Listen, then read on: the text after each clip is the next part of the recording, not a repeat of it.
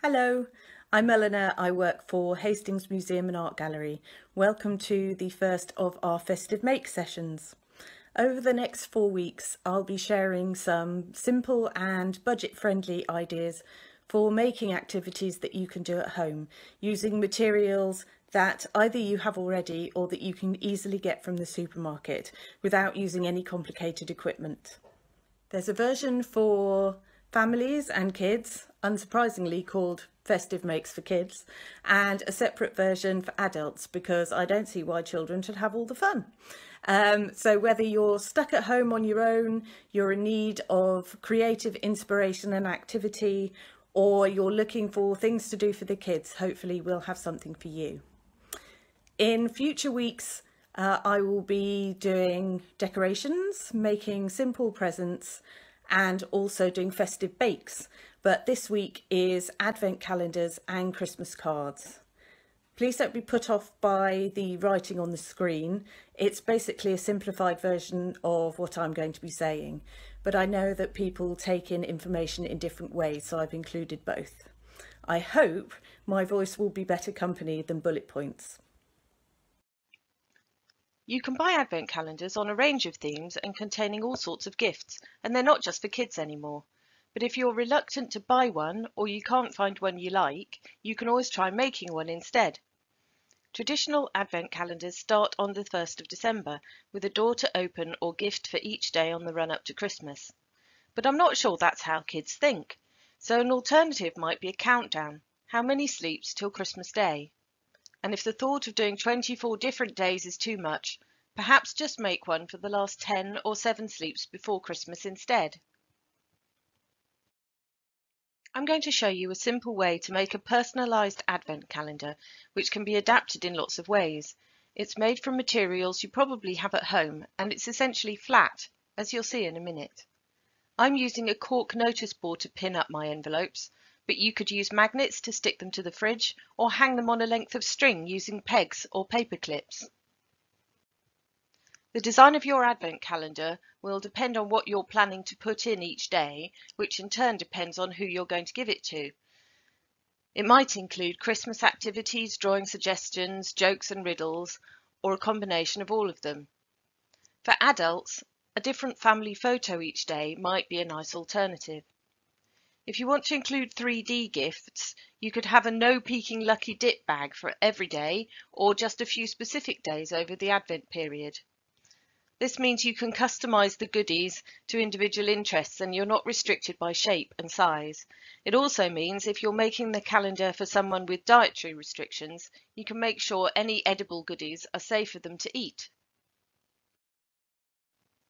I'm making life easier for myself by having a square card for each day, all the same size but with a different activity or drawing suggestion. I've cut the squares from some pieces of white card I had at home. If you don't have any cards, you can write on paper and then fold it up to go inside the pocket instead. If you've got some old Christmas cards that are blank on the inside behind the picture, you could cut these down and write on the back instead. Then you wouldn't have to make pockets at all.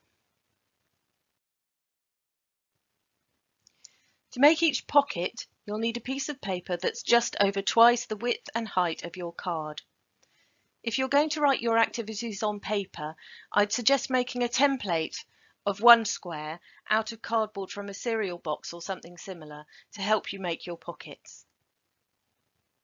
You need to put the card in the middle of the paper and then fold over each edge along the card in turn. When you open it out, this should leave you with a rough cross shape.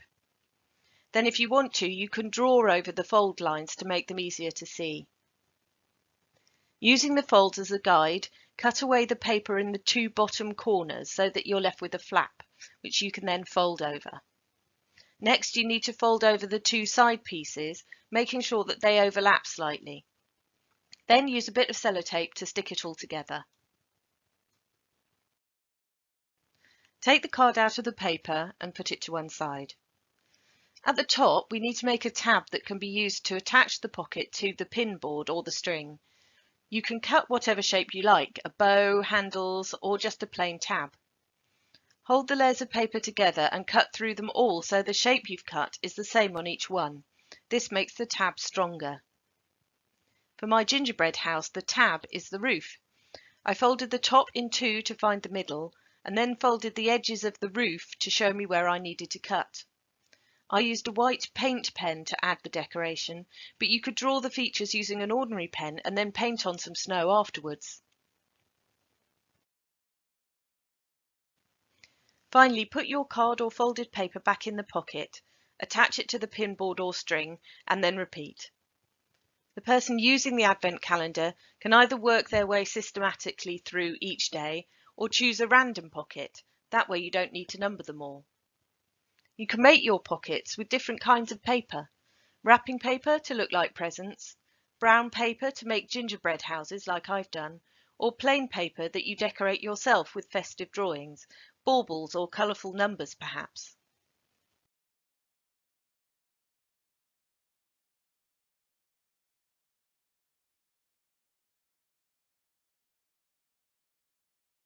I thought while I was with you, I'd also talk a little bit about making Christmas cards.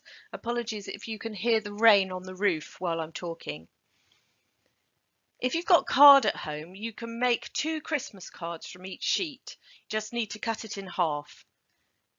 If you're using paper, I'd suggest using a whole sheet and folding it twice to make 1 card. That does mean you only get 1 card from each sheet of paper, but on the other hand, your Christmas card will be more robust. The other tip that I wanted to share was that if there's something you want to include on your card, but you find it really hard to draw, try doing an internet search on your phone to find a simple drawing or outline of the thing that you want to include. If you then take a screen grab, that will stop you accidentally going off to a different page when you're trying to trace the image. If you then find the screenshot in your pictures and turn the screen up to maximum brightness, you should be able to see the picture through a sheet of paper. It can be a bit tricky because you need to hold the paper still without your fingers touching the screen and then trace the outline of the image. These button bauble cards are really simple and quick to do, but I think they look really effective. You need to find some buttons that you no longer need. If you haven't got buttons that are nice colours, if you've only got kind of boring shirt buttons, you might be able to colour them in with a Sharpie or paint them first. You need to arrange the buttons on your piece of card, imagining that they're hanging from a branch or a mantelpiece, and then glue them on or use double-sided tape to stick them to the card. Then you need to add the threads that the baubles are hanging from. I would use a ruler and try to make sure that the thread lines up with the middle of the button, so it looks like it's really hanging off the string. And then you can tie a little bow, you can draw a little bow to show where the bauble is tied to the string. You can add a festive message like Merry Christmas or something at the bottom if you want to.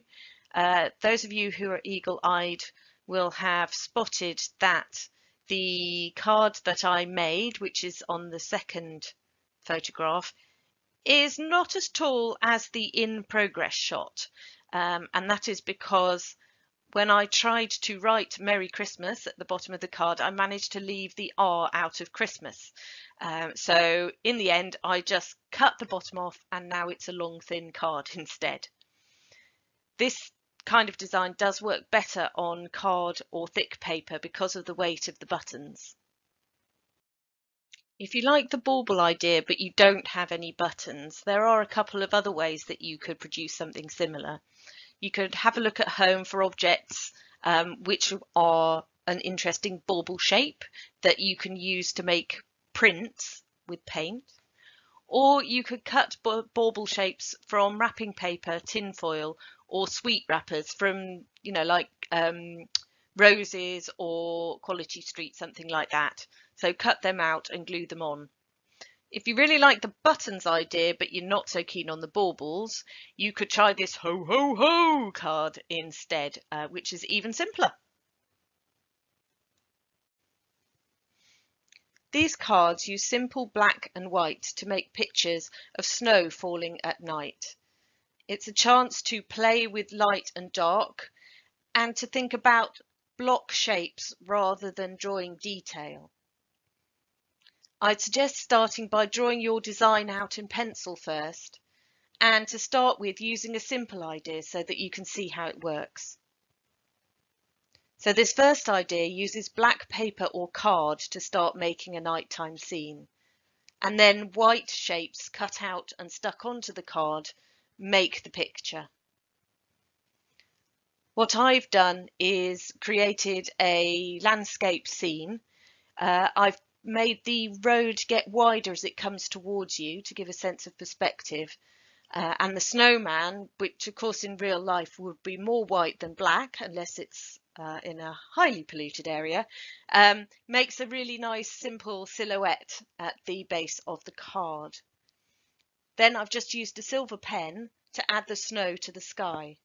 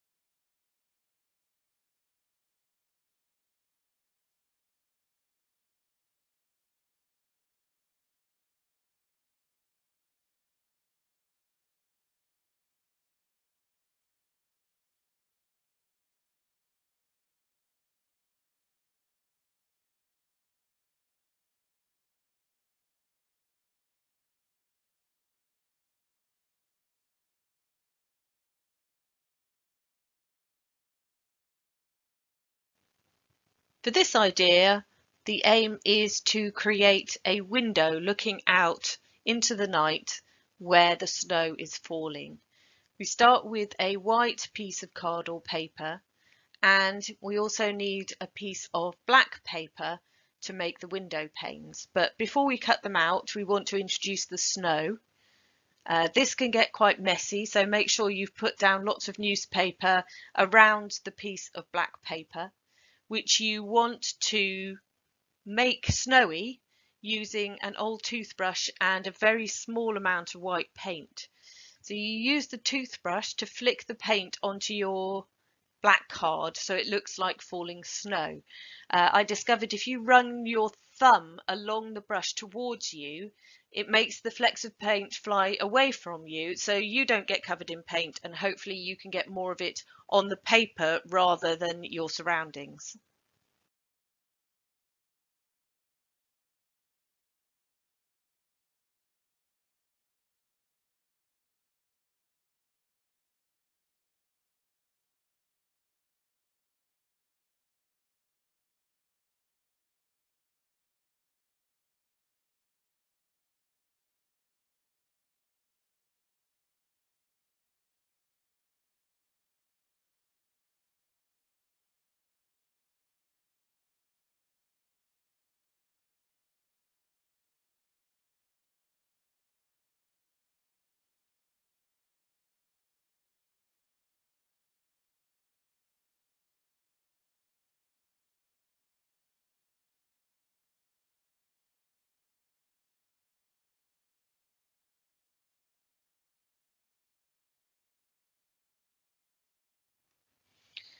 When your snowy black paper has dried, you can cut out the 4 window panes and stick them onto the white card. And then, depending on how you're feeling, you can put a message on the bottom like I have with "Let It Snow," or you can add some more details to the picture to enhance the feeling that you're on the inside, nice and warm, looking outside into the snowy night. So that might be adding a standard lamp or some curtains to the window. I've added this ginger cat, which I have to confess I traced off my phone.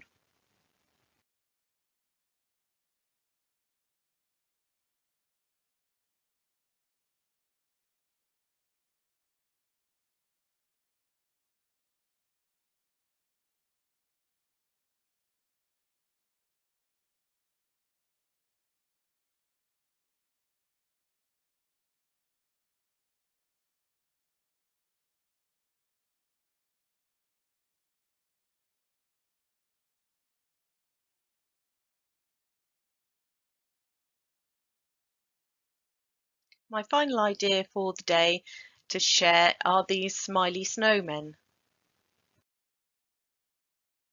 You can get 3 snowman cards out of one piece of A4 card just by cutting it into 3. It really does work better with card because the snowmen need to be rigid enough to stand up by themselves. Take your piece of card and fold it in half, and then fold the ends back on themselves, so you end up with a zigzag shape with 4 sections. Next, you need to draw the basic outline of your snowman on the final section of one side of your zigzag. The snowman needs to have a flat bottom so that he's nice and stable and will stand up, and the sides of his body need to go right to the folds so that when you unfold the piece of card, you have 4 connected snowmen who will help each other stand up. You'll need some sturdy scissors to get through 4 layers of card that you need to cut at once. Then it's time for the fun bit, adding facial features and customizing your snowmen. So I have just drawn on the eyes, nose and mouth, but you could alternatively cut out pieces from paper or whatever and stick them on. And you can also give them scarves, buttons, even a jumper. I've used a bit of spare card to make one of my snowmen a bobble hat. If that seems fiddly, how about this idea that I found online?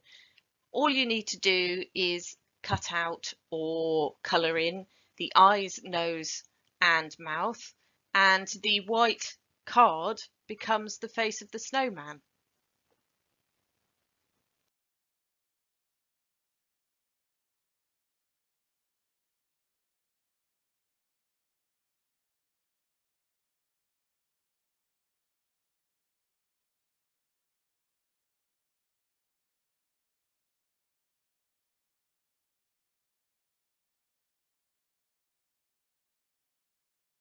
So I hope something out of all of those was useful to you and that you've managed to have a go.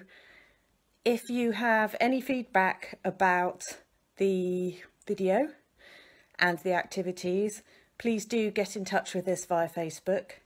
If you'd like to share what you've managed to achieve, I'd love to see what you've made, and you can post that on Facebook using hashtag #FestiveMakes. Next week I'll be making Christmas decorations. I hope you'll be able to join me then. In the meantime, have a good week. Bye.